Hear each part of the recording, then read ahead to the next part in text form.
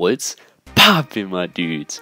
So basically, I've seen an entire 5 people on one team go cold in the first 5 seconds of the game because the other team had Heart Crusher. So I decided to go into the lab and see what all this is about. According to YouTube analytics, only about 3% of my viewers are actually subscribed. So if you're not subscribed and you like these type of videos, please consider subscribing. It would mean a lot to me, and these videos do take a long time to make. It's literally free. You can always unsub if you want. Thanks for all the support. Let's get right into this video. So to see exactly how overpowered this badge is on each badge level, we had to bring out the test dummies.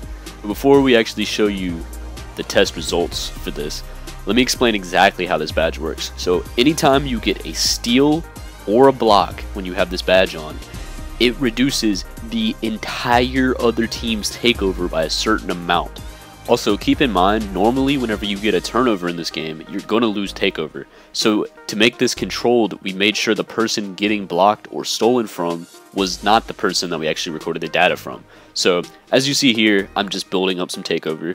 And then the person on my team, Teo, he's going to be the one that's actually getting the turnovers, so then you can see how much my takeover drops. That way we don't have the inflation of the actual turnover dropping his takeover more.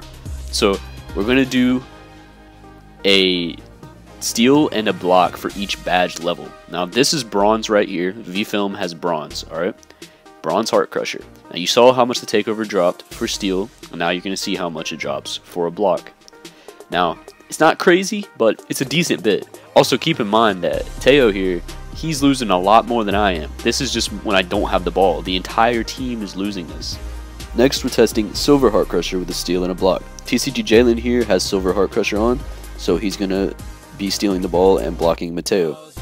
Now surprisingly, Silver actually doesn't look like it gives that much more than Bronze. I will also put a compilation of all of these at the end here. But next up is the block. So here is Silver Heart Crusher whenever your teammate gets blocked. So next we hop into another game, and this time Film has Gold Heart Crusher and Jalen has Hall of Fame Heart Crusher. So we're going to do the same thing with steals and blocks, starting with Gold Heart Crusher with steals.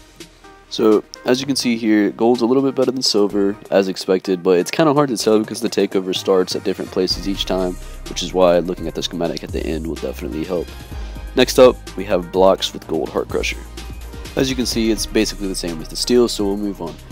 Now we get to Hall of Fame. Now Hall of Fame is actually pretty insane. Now keep in mind, if you're playing 5-on-5, this happens to the entire team whenever you get a block or steal.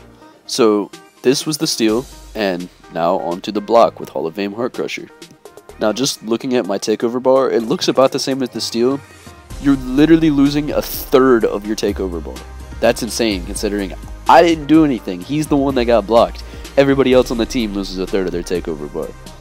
But let's show you guys the actual statistics. So as you can see here, these are the exact screenshots of my takeover bar before my teammate gets stolen from or before my teammate gets blocked.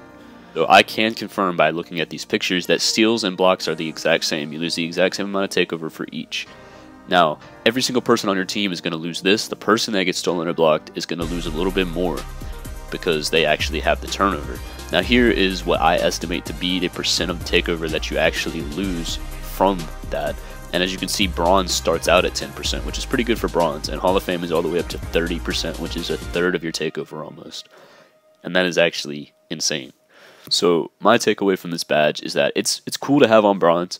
I wouldn't necessarily get it Silver because it's only a 5% increase. So if you do want to get an increase, go all the way to Gold. It's a lot more for Gold than it is for Silver. And then of course Hall of Fame will maximize if you have enough badges for it. Now obviously there's other badges that take priority, and obviously I wouldn't recommend doing this unless it's in a mode with a lot of players. 5v5, 100% you should use this badge. 3v3, maybe if you actually have the badge points for it. I would definitely not recommend using it in 2v2. It's just not worth it unless you're a pure lock with 30 badges, then go ahead. That's pretty much it for this badge test. Let me know in the comments what badges you would like me to test next. I'm going to be doing these all year. And join my Discord if you would like to run with me, or maybe even try out for TCG or be in a video. I'm looking for people to do all of those things. You can also find competitive matchups in there. Link is in the description. And yeah, like the video if you like the video, subscribe if you're new, and I'm out, bruh. Peace.